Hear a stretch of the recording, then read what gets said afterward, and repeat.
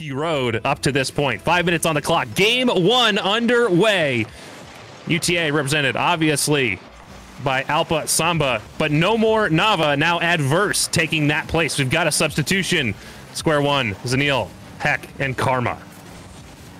Do I get a second chance at your initial question since I didn't have all the information quite at the beginning? Can I change that? Can I change that answer around? Sure, go ahead. All right, UTA all the way. Before you do, before you do, Zanil over the top on an excellent read from the midfield. Is going to send a high looping shot from downtown, and UTA can't quite get there. So now, do you still want to take your take that you were about to say? You know what? I'm still going to believe in UTA. They just gave up a goal 24 seconds in. So be it. I'm going to say that Adverse is going to be the super sub for this team. I have no idea how they play, but I'm going to believe in the collegiate team despite, you know, I was in it for the storyline beforehand, but now since that's been totally ruined by below zero, I'm going to go with UTA all the way. So far, a couple of quick looks. Adverse shown up big on the mechanical side at a pair of flip resets and good control, but it's touched away by a solid defense. That being said, we have maintained good offensive pressure down in this orange end of the field. Heck with a clear flip reset, but doesn't have the follow through to touch that one on. About a nickel for every time. And I've run into that situation. You get the flip reset, but you just don't have the positioning to follow up on it. Now Heck through the midfield. Touches that one deep into the territory, but without the follow through, it'll be quickly turned away by UTA. And we're seeing a little bit of dump and chase developing here. Both teams very happy to just smack it across the midfield line and give it away to their opponent for a re-attack back the other way. I absolutely agree. There haven't really been any sustained series of offense so far, and Zanil is going to try to make that change, but they can't get the follow-up on the backboard. Karma sending it infield, but Samba already in the position. Perhaps Karma thought that Samba was on their team, and Alpa's going to put out the backboard. Samba's up, and they can't get the touch. So characteristic of UT Arlington from the last series that we saw them play, but I'm hoping that things have changed around for them because they will seriously struggle against a square run team with a couple former professional players on it. You can't forget about that fact.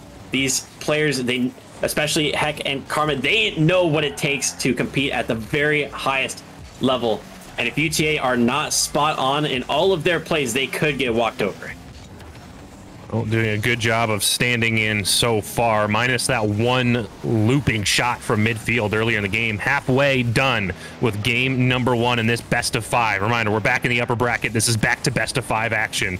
And we continue to see this dump gameplay, need to see more control in the transition. Can't afford to just send it. There's a huge stop from Karma. Well read on the pass. Still maintains offensive pressure in favor of UTA, but they don't find a way to find the back of the net. Heck gonna meet this one at midfield, and Karma coming back in to try to keep the play alive. Zanil's gonna push it to the corner and follow it through to the ceiling, and Heck could just find some time and being patient and not diving in when they don't need to. They've got the lead, and although 1-0 is hardly a secure scoreline, especially when Alpa is going to send a streaking shot to the far side of the net. You are never safe when that happens. Adverse setting up a beautiful pass. Zanil not in the correct position to make the save. And UTA, they tied up with less than 2 minutes remaining. That is a picture-perfect textbook transition play, getting that one downfield. From your own end, play it to the wall, get it clear of your shooting lane, pass with purpose out to a player at that wall who can then pass up for that follow-through on the net. It's absolute textbook out of UTA. Now the question is, can they continue to hammer home transition plays, or are we going to see this devolve into more of that dump and chase gameplay that we saw earlier in this match? It's certainly a possibility, and we've got about a minute to find out whether that will be true, and eventually we will have to see a goal from either of these two teams. It may not be in that minute because we will still have the possibility of overtime, but it'll be interesting to see how this next goal develops, because like you said, it's still very bumping it downfield and kind of just waiting it out to see what happens, see if the opportunity arises and kind of creates itself, and if not, oh, well, how can we defend against the counterattack? For Square One, they didn't quite handle UTA's counterattack the first time, and they're going to go down once again. Zanil needs to make a good save, and they do. Alpa's already up. Look at top corner, and it's off the crossbar. Down and out. Adverse is going to keep it alive. Square One on the very back foot right now. Samba creeping up very closely, and are able to keep it on the orange half. Karma and Alpa going to trade those on the op. And Samba going to eliminate Heck as well. Could allow one more transition downfield for UTA. Can they get a final shot on target? Potentially a last-second goal to take game number one. Samba going up for it, and Karma and Heck combining to try to get one final transition. Zanil trying to keep it alive. Heck towards the net, and it's off the crossbar again. Back-to-back plays, one for each team where it goes off the crossbar, and because of it, we will have overtime in the first game of the series. This is a very different UTA than we saw at the end of the last time we saw them here on stream. They have been absolutely laser focused on putting shots on net. The big difference is this defense is rock solid, does an excellent job of getting in front of those shots and preventing any kind of follow through. Now, with the transition through the midfield, we're seeing kind of big solo plays, wide rotations, loose positioning out of excuse me, out of Square One. Need to see them tighten that up and really work the team play a little bit. I will always maintain team play beats mechanical play. Again, outside of the extreme example we saw earlier, need to see them work the team play because those are two very even teams, and straight mechanics is not going to be the deal breaker. And from UTA, in the first half of their series that we had on stream earlier, they were looking phenomenal with the team plays. They were creating plays like it was no tomorrow. And Alpa, oh my goodness, they saw almost combined. Adverse comes through, and finally they will have a goal. I called it before. Adverse will be the super sub, and they have found themselves a very important goal to give UTA the difference over Square One. I love the way that goal developed. The repeat attack, the physicality, the solid rotation, everything about that was absolutely beautiful. UTA showing up huge here, doing an excellent job of working the entire field, of managing the pressure up and down the whole field. I'm going to go to the demo map here. We'll see if it actually wants to cooperate. And we'll go ahead, and I just want to talk about rotations.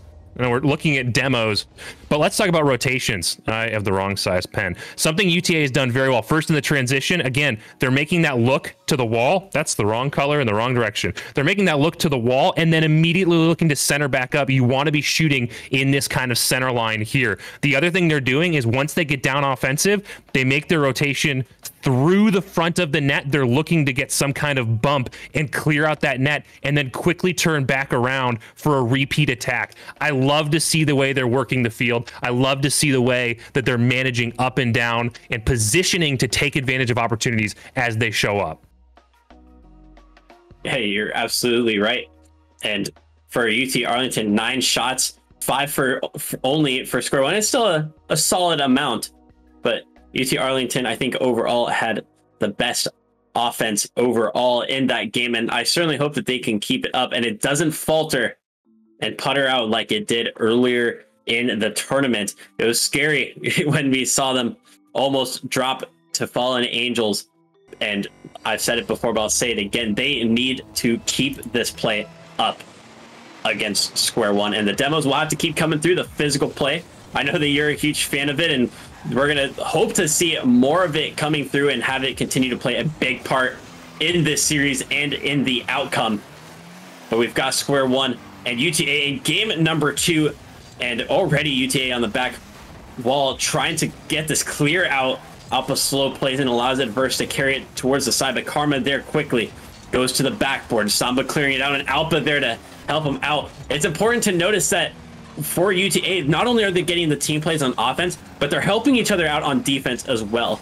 The clears for a lot of teams, they can't just do it alone with a single clear. You just don't have the positioning, maybe don't have the boost for the power, maybe you just don't get the right contact, and that happens.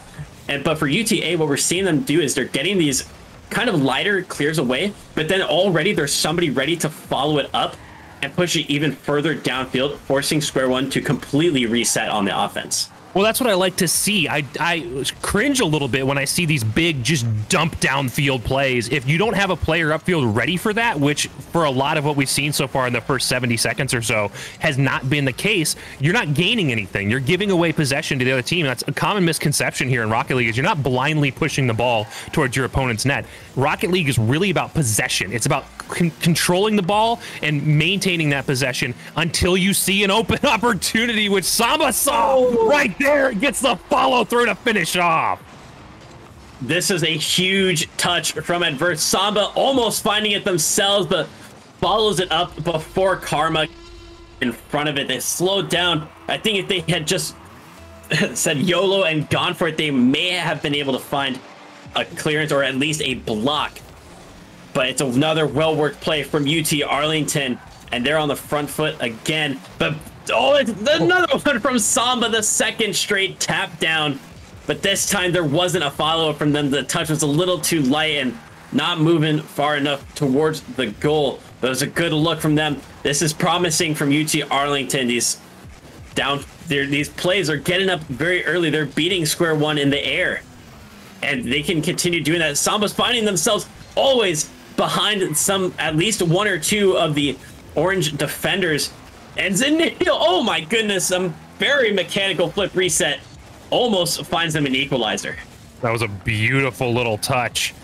Great setup. They got the shot on net and they got the bump on their own play to try to clear it away. But UTA does this excellent thing that I love to see out of teams right now, which is it's almost like they're breathing on the field. The way they manage their rotations, it's as you exhale and things get wider, and as you inhale and things get tightened up. That's exactly how their rotation is on the field. When they need to, they can stack up on each other, get close together, do things like what we saw there on the goal line, and be this very tight, compact rotation that's super aggressive towards defense. Alpha not able to get the 50 to send that one home, but when they get to offense, when they need to set up big plays and use lots of space, that rotation, they exhale, they widen out, they get a little bit more free and loose throughout the field, and it allows them to make good plays up and down, defensive, offensive, wherever they need to be. It seems like there is a player from UTA.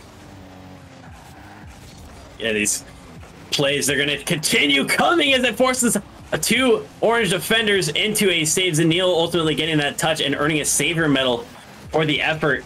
Samba and Alpha, they're trying to combine here. Alpha didn't quite have the positioning to get to it as Zenil trying to clear out this ball. It's going to fall to Alpha, who's going to find the slight opening that Karma just couldn't cover. And Zenil gives it up to Adverse, and we have to talk about Adverse. They are so important to this UTA team. Despite coming in as a sub just recently in this tournament, they are looking like a they know their spot on this team. They know their spot on the pitch, what they need to do to be successful. And so many goal involvements already from Adverse, and it's looking like a smart substitution for UTA. Here's an opportunity opened up, but touched away by Alpha. Adverse down in towards the net, sends that one far side. Karma's more than up to the task to take that shot opportunity away.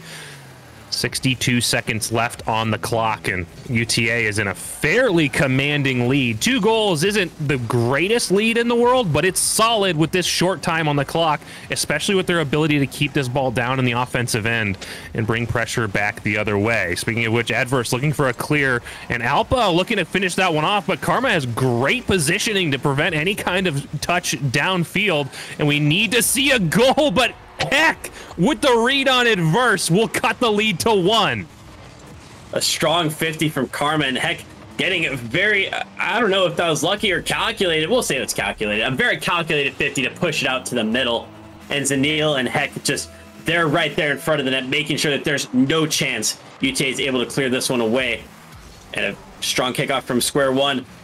Trying to push it downfield. Heck takes the shot. It's blocked off the crossbar by Adverse. A huge defensive intervention from Adverse, and now UTA gonna do some combination play to slowly bring it down into the orange half, try to not allow square one to have a final chance to tie up this game. UTA would love to be at 2 games in a row, put themselves on match point, and really force square one out of their comfort zone, out of their just out of their normal style of play, take risks, and it could allow UTA to be even more dominant going forward. Yeah, this was a great showing out of UT Arlington. They did an excellent job of managing positioning up and down the field. And they did the one thing that I think is the single most important individual mechanic in Rocket League. 50-50s. They owned the challenges up and down the field. They did an excellent job of positioning, of meeting, and being in that spot to prevent any kind of free shots, any kind of free play. I'd love to see going forward if they maintain that kind of dominance in the physical play. Additionally, that huge demo on that back player. A lot of times you see these teams, when they rotate in defensively, they'll put one player back post and two players ball side, which can be very effective at preventing something into the shooting lane. But you saw where if you just have two players rotate through players rotate through on offense, first player gets the demo on that back post player, and the second player just has to beat out those last two individuals, and there's nobody home. It's a wide open net. UTA doing an excellent job of taking advantage of that kind of stuff. And it shows that their confidence in their individual ability to create plays.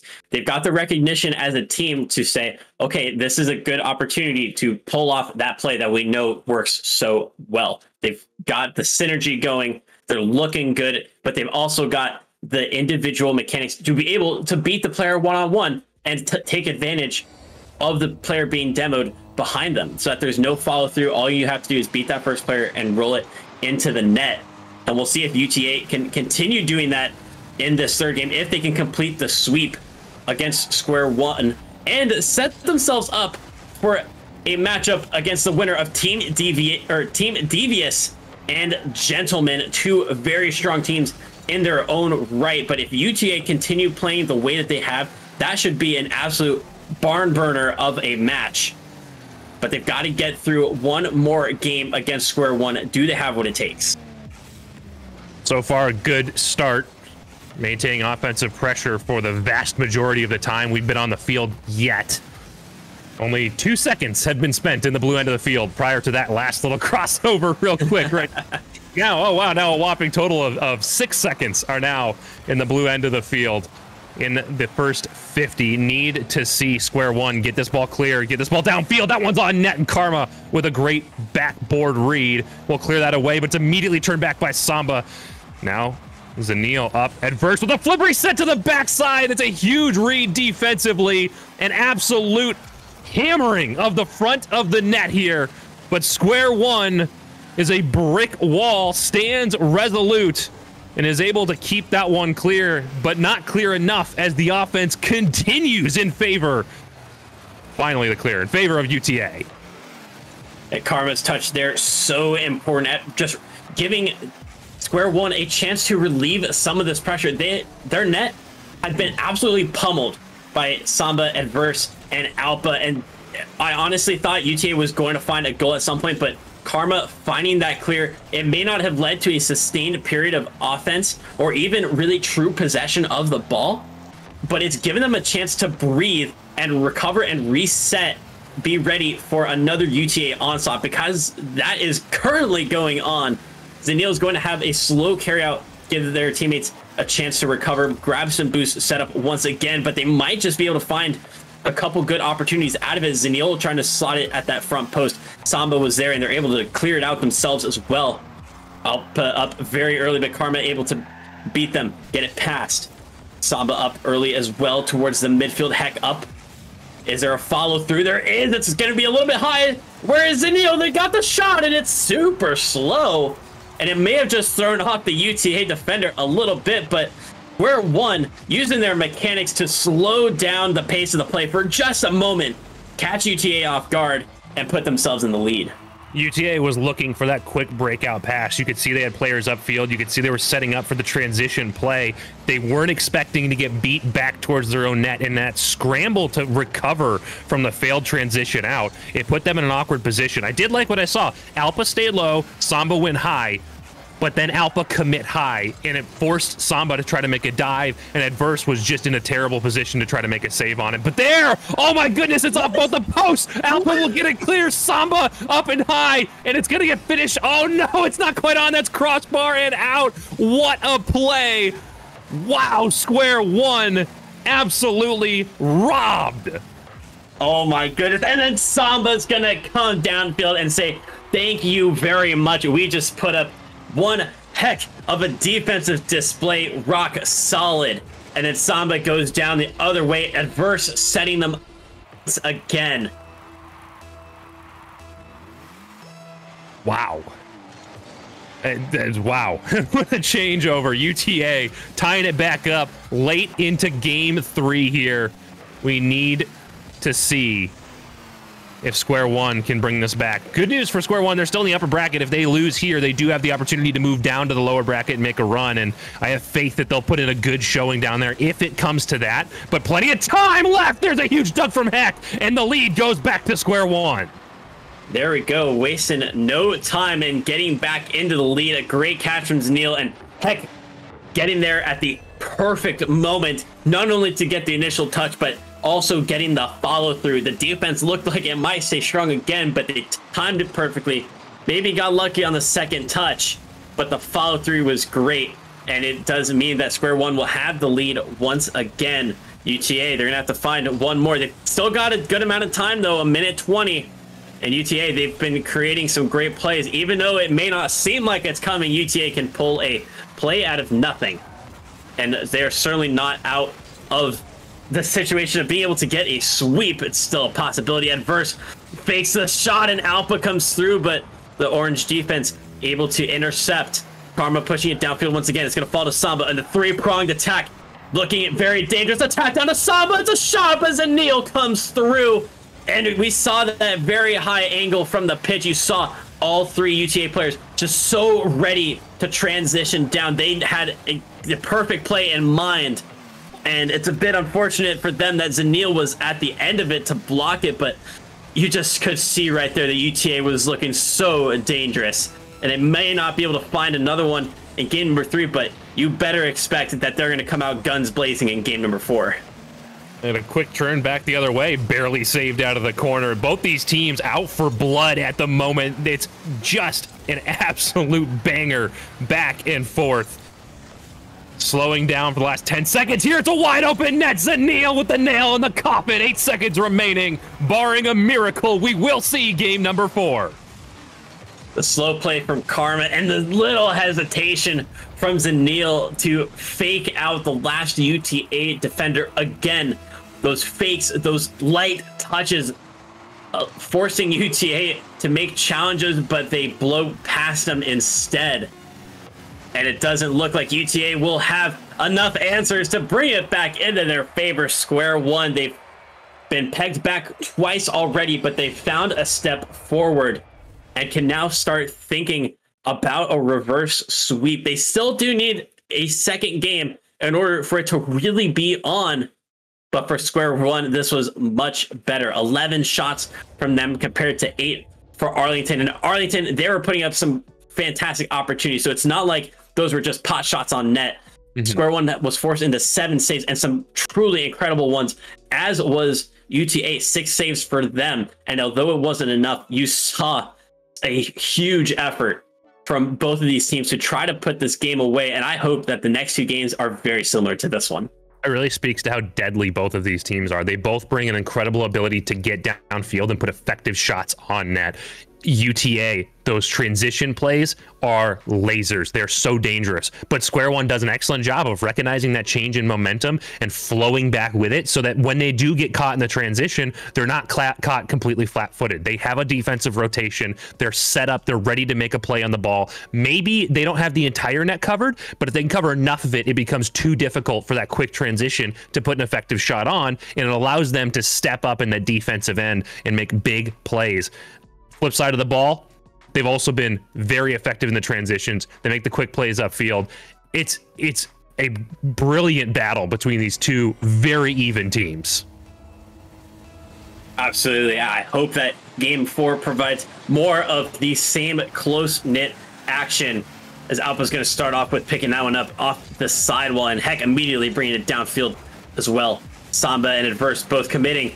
This could be a quick opportunity for Square Ones, and Neil's flying through it. Heck has to wait just a moment, as they weren't going to have a really quite good angle to put a shot on. Alpha is able to push it away, but they're still pegged back on the defense. I'm sure if you're looking at your stats right now, time in the orange half probably has to be less than 1 second, of course, until now, as Adverse is able to transition with Alpa, and maybe they can get their first good chance, but Zanil's going to cut out on the backboard.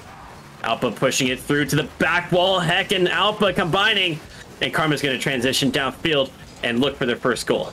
1.79 is the answer, and then that last one 11.68, but you weren't far off. It was very quick back and forth. And here's one. There's all Adverse needs is a short look at the net, a beautiful redirect, and it will be UTA with the lead. The counter attack once again coming in for UTA. Adverse, the slight push into reverse, and then the counter attack was executed to perfection. Adverse to a teammate downfield, and they pushed it perfectly into the back of the net. That's a UTA that we know. It's the UTA that we love, and it's the UTA that looks like will have success against Square One. But Zanil carries it under Samba, draws 2 players into that half of the pitch. Karma putting a shot on target, but Adverse there very quickly. The car barely left Karma's nose before it was into the orange side of proceedings. Heck, gonna go off the backward, no touch. Alpa's gonna continue to force the issue against Square One, try to get another goal. The 2-goal lead will be a lot more secure than the one that it currently stands at. And Alpa looking to get the air dribble, doesn't happen. Zanil, the follow through. Sama needs to be careful as Heck is lurking. Heck's got the 50, and Adverse is able to push it away. What did I say? 50-50s. It is, in my opinion, the single most important individual mechanic in Rocket League. Obviously, it's not going to win anything on its own, but that ability to effectively 50, like we're seeing right now, oh my goodness, that one continues to lurk in front of the net, like we're seeing right now out of UTA, makes it so incredibly difficult to get this ball into a good position for Square One. They will get an opportunity to transition back downfield, but they just aren't quick enough or threatening enough in that transition to find a good look on the net before UTA is able to turn this one back and send one back the other way. And they're continuing to look. They've still got possession. Square One hardly able to find possession, find anything sustainable to give them some consistency on the pitch. And they're really struggling with it right now. Karma and Zanil trying to combine for a transition play, and Adverse still got the touch, but it was not enough. Karma finding Zanil, they got up, and Adverse gets stuck on that corner. Oh, and the backflip, so close, but it's not enough. UTA, they've given up a goal, but they are still looking incredible so far. At this point, I still back them to find a second goal before Square One does. 2 minutes, 10 seconds to find out if your prediction holds true or not. Samba demos Zanil to break up an offensive opportunity here. But a great positioning out of Heck, just stalling out over the ball there, positioning themselves to make it very difficult to clear. Samba will take this one down. Adverse demos a defender, but it's not enough to allow a shooting opportunity. Alpa over top has an opportunity, sends that one towards the back wall, and Zanil is up early. It's one thing about this Square One team is their back wall defense is very solid, and a lot of teams will really like to take advantage of using that back wall or trying to move sort of close along it, like we just saw Alpa in their air dribble. But with a team that's as quick to the back wall and as quick to defend off the back wall as Square One, you're gonna have to get a little bit more creative, and I think that's why the transition play has been so effective for UTA, because it doesn't rely on that back wall attack. Yeah, you're absolutely right. They keep it so low to the ground, and it makes the shooting just so much easier. But Alpa showing us another one of those ground dribble plays, pops over Heck, pushes the ball past the second defender, and oh my goodness, again, the super strong 50 over Zanil could be the difference for UTA in closing this game out in closing out this series in 4 games. Square One, they've had their chances, and another pot shot from Alpa from midfield, going to find the net empty. And just like that, UTA, they were tied, and now they're 2 goals up.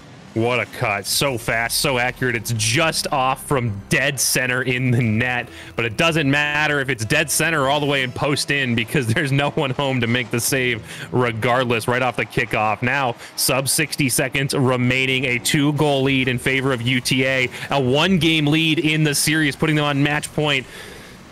Great position to be in. Speaking of which, Samba, and the only other player in the area, is also rocking a blue car. What a beautiful from Samba to push it to the ceiling, follow it up themselves. They are so good at that. Getting the ball to that backboard when square one's not on it at that. And then following through on it. That's got to be their second, maybe third goal that they've had just like that. And it works so well. It catches the defense out, and they really, it's Samba taking advantage of the openings that they're able to find, however slight they be. And UTA, the 3 quick-fire goals, looks like they have just overwhelmed Square One to the point of no return for Square One. Unless they have something incredible waiting in their bags, they will drop to the lower bracket, and that will be the final nail in the coffin of this series. UTA, Alpha, and Adverse combining, and Samba starting the playoff, really. Karma can't get their hex too low. And UTA, they are going to set themselves up for a upper bracket finals matchup against either DVS or Gentlemen. And my goodness, Giltanes and Delta, they are going to be in for quite a series of games. Yeah, this has been very exciting to watch, and I'm a little sad that it's going to be the end of our trip here. But it's not the end of the day for Rocket League for you guys.